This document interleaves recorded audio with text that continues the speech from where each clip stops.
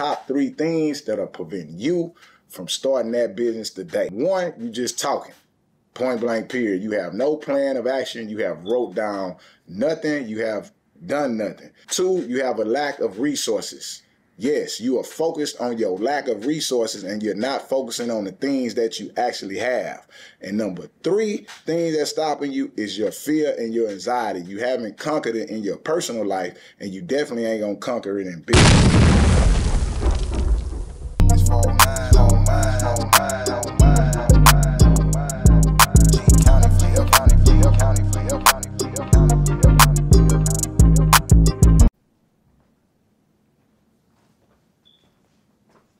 Top of the top, right back in here, man, with another one, man. It's your favorite CEO Hockley, man, back in the building with another video, man. And in this video, we're going to discuss the top 3 things why I believe you are scared to start that business and you haven't started that business, man. We're going to get right into it. But before we get started, like always, hit that like, hit that share, hit that subscribe, and leave a comment down in the comment section, man. If you have an opinion about some of the things that are stopping you, or where I'm wrong or where I'm right at, let's have that discussion in the comment section. And you know, I'll get back at you. But with that, let's roll right into it, man. Off top, man, the top 3 things that are preventing you from starting your business today is you just talking. Yeah, point blank period. You just talking. That's it. It sounds good to you. That's why you haven't started. It sounds like you getting things done. And it's a study on that in psychology about why you shouldn't say what you gonna do. Yes, it's a study on why you shouldn't say what you're going to do. And the problem with that is it releases dopamine in your mind that you actually done it. You understand what I'm saying? Yeah, the more you talk about it, the more you trick yourself into believing that you are getting something done. And that's the first reason why you haven't started that business, or that idea haven't left your mind. You are sitting around talking about it. And when I say talking about it, I'm not saying you shouldn't, quote unquote, speak things into existence. That's not what I'm talking about. Yes, you should speak things into existence, but you should do less talking and more planning a course of action. Less talking and more planning of a course of action. You just talking, you telling people about it. Yeah, man, I got this idea, man. You know, we could do this, we could do that, and then it's going to take off. You know, I seen what Cash Money did. I seen what Jay-Z did. I seen what this person did, and this is all you got to do. It's just that simple. You know, when I was in jail, it was like that. But in jail or in prison, it's a little different.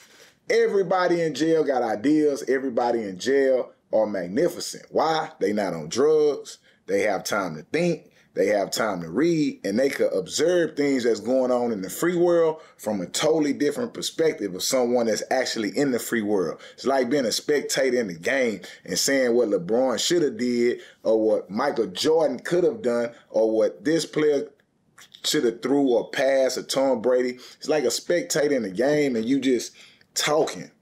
Yes, you may be right, you may be accurate, but you're not dealing with the elements of the environment or the situation to know what you would do or how it should have been done. You just spectating. And a lot of us do that with business. A lot of us do that with hustles. A lot of us do that with our own ideas.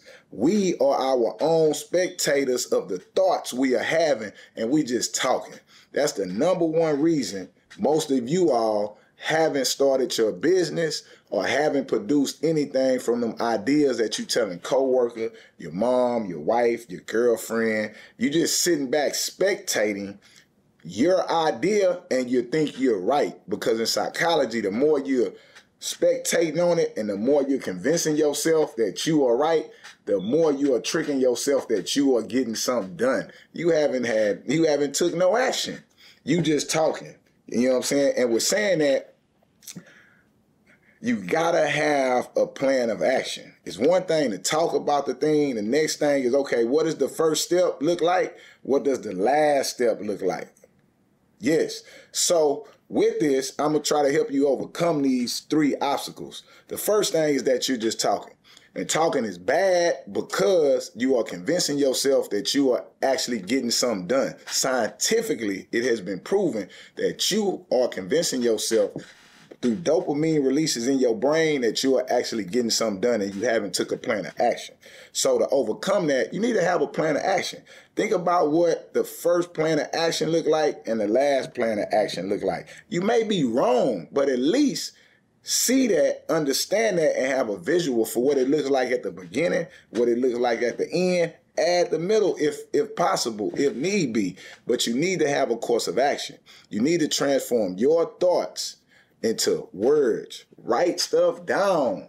Listen, writing stuff down is the most powerfulest tool that we have in our ability.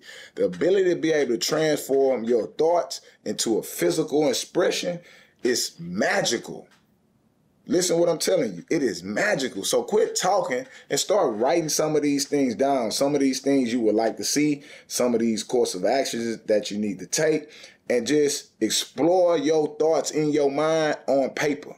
Explore them on paper, and that will lead you closer and closer into revealing, or as we say, speaking the thing into existence. Start writing your ideas out. So that's number one, right? You just talking, and I just gave you a solution to overcome that just talking part. Quit tricking yourself that you're getting something done. You're not, buddy. You just freestyle rapping, so to speak. Okay, the second reason is that prevents us from getting started is a lack of resources, right? So the second thing you do all this talking about this car company, or about, oh, I could start the new Tesla, I could be the new DJ Khaled, or I could do this, or I could do that, right? You're doing all this talking and playing smart because it's sounding good, and you sexualizing and romanticizing this idea in your mind, and you making love to this thought in your mind, but you're not doing nothing. But then the reason that you're not moving forward is not only that you're not making a plan, or you're not writing it down. You start realizing you don't really have the money because you're looking at someone else's end result. Listen what I'm saying. People be like, oh, I know what Netflix did. You know, they took everything digital. You could stream, you could watch it. I'm going to do a Netflix for the hood. Many people have tried to do this. Damon Dash is currently doing it with Dash Studios.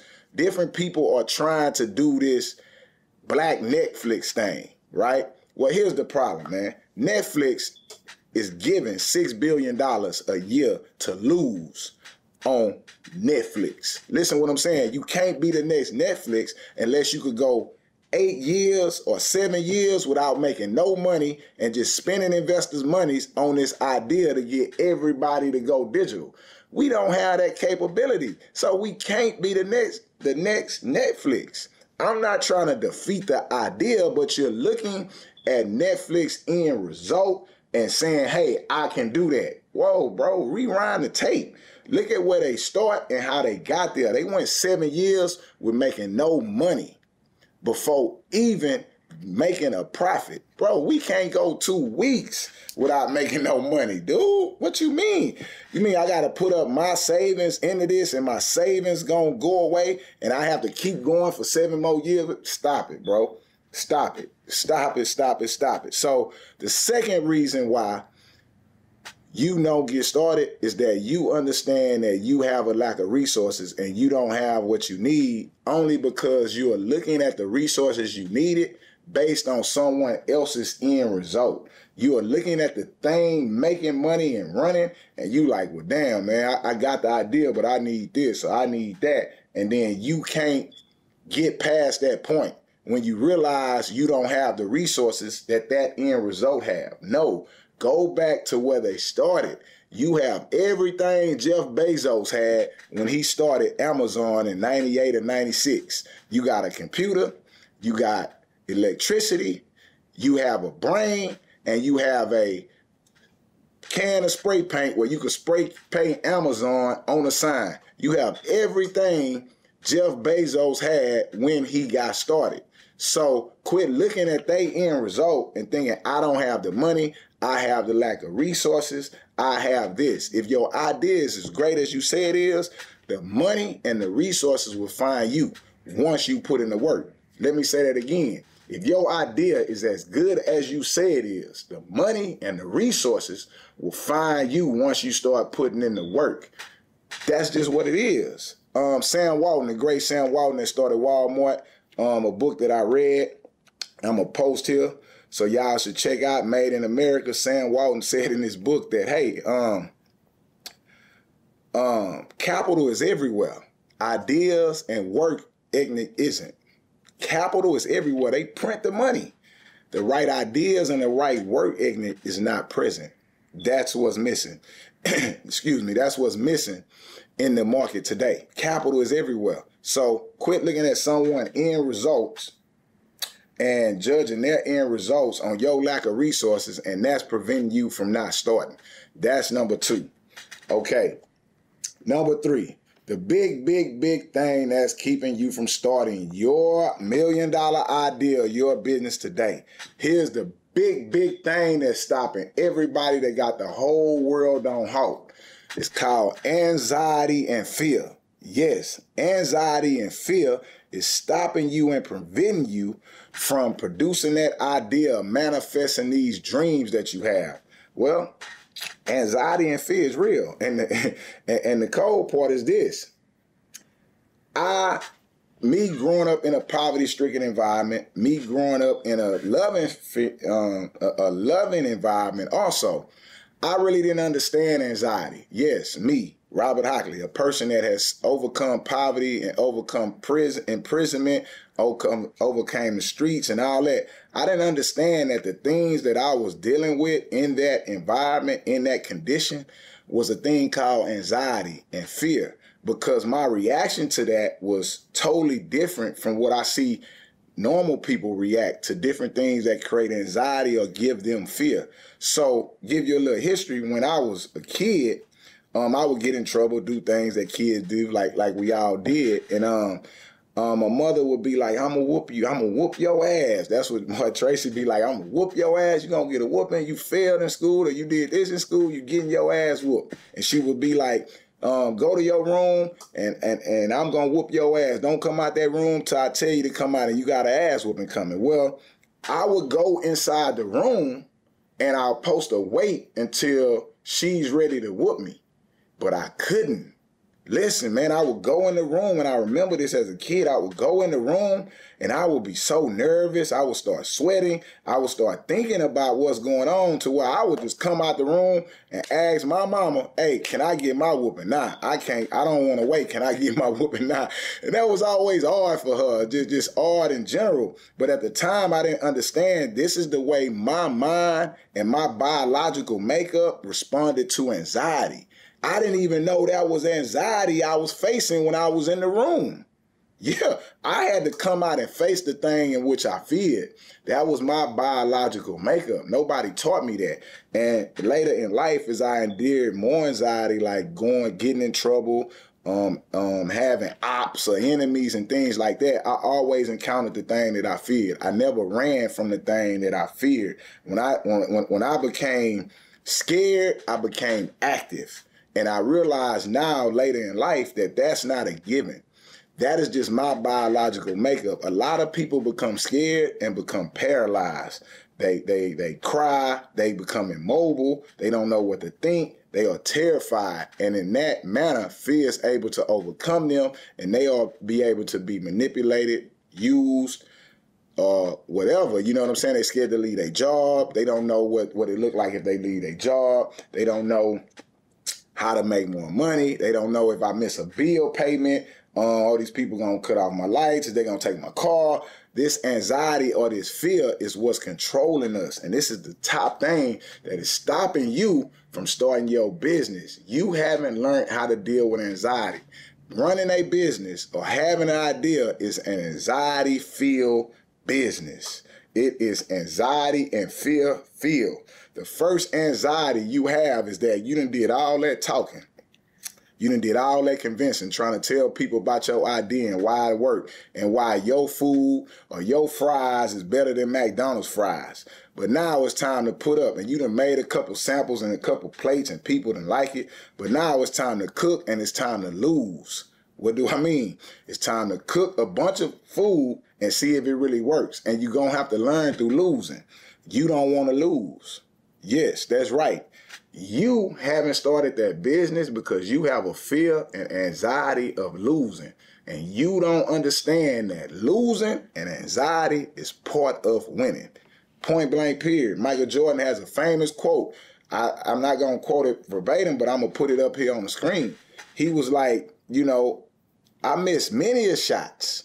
Nobody count those. You know what I'm saying? But you can't win the game if you don't take the shot. You got to be able to take the shot to win a game. Win, lose, or draw. That's another phrase, man. I'm going to give y'all that. That's a phrase in the penitentiary, man, when you have to stand up to your fears or stand up into someone bullying you or someone trying to take something from you. You have to have the mindset of win, lose, or draw.